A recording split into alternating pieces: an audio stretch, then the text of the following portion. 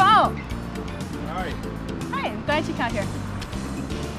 My magic wand. Let's go. All right.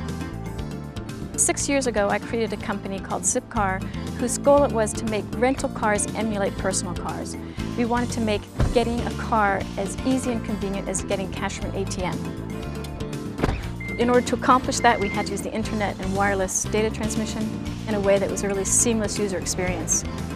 The wonderful thing about being an entrepreneur is that I feel like the conductor of a symphony, and that you're pulling together all these different people to create your vision, and it's thrilling after the fact that you can look back and think all these people work together and produce this wonderful, beautiful thing.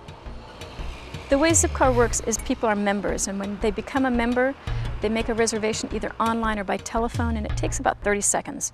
That reservation gets sent wirelessly to the car, and the car will only open to the right person at the right car at the right time. Every car has its own name. Here we are at Matrix Mark. The last car we saw was Erica Element. We have a fleet of more than 700 cars satisfying the needs of 36,000 people. We think that ZipCar has taken between 7,000 and 10,000 cars off the road. One of my favorite emails was a member sent a one-line sentence to ZipCar that said, "Have I told you lately that I love you?" When I go to another city like in New York or Washington for a business trip, it's amazing to think I have a whole fleet of cars at my disposal in those cities. Whoa. Oh my gosh. I really couldn't have done it without my family. There were days when I came home ready to completely give it up. You couldn't do it. I can do that. And my family was there to say, you know, Mom, you're great and we love you no matter what's going on. So it's been interesting to me, you know, as I embark on a next venture, I know I'm going to need them a lot, and they're slightly frightened by the proposal. They're thinking, are you sure you want to go there?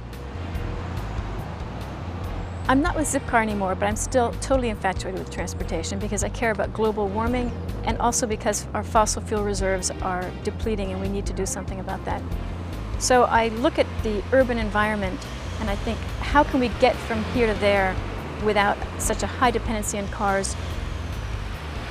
And I'm working on a new company that again hopes to take advantage of wireless data transmission and works in the realm of transportation.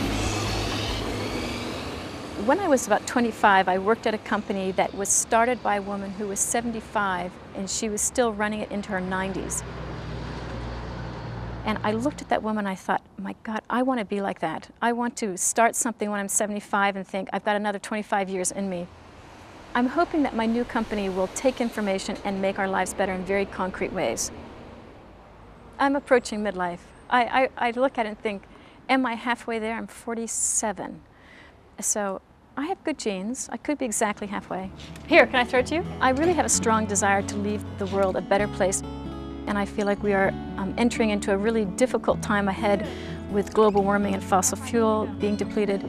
And I want my children to have a wonderful quality of life, and actually I want the world's children to have a wonderful quality of life.